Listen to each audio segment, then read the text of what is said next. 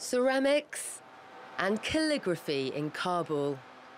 This is part of a project to revive and restore traditional skills in Afghanistan.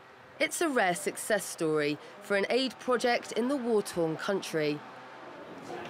The Turquoise Mountain Foundation is a charity that in the 16 years since the fall of the Taliban has found and fostered the talent of some of Afghanistan's best artisans.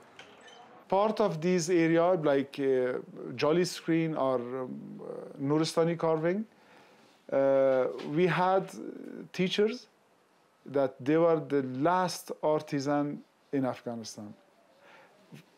Now that we are talking to each other, the teacher has been passed away and he died.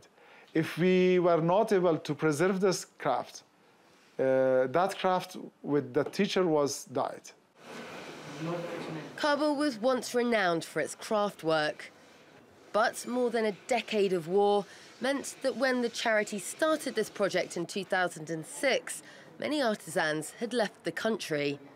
Now, a new generation is trained. After the graduation, my first plan is to establish my own enterprise, and I want to achieve my goals. I would like to see female and male staff working for my company to save this culture. The restored building teaches everything from wood carving to pottery. Students get 3 years of free training, are fed and housed if they come from further afield, and leave with double certifications, both Afghan and British. And their products end up being sold both here, in the Turquoise Mountain store, and abroad. Some of the students have gone on to decorate palaces in London and the Emirates, whilst others have received commissions for New York Fashion Week.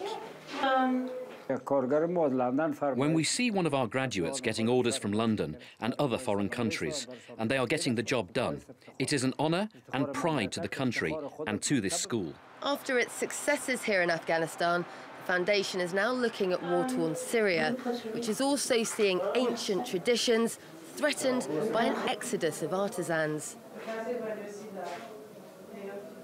For now, whilst the war in Afghanistan drags on, here in this creative Kabul hub, real progress has been made, rebuilding what was lost and carving out a new future.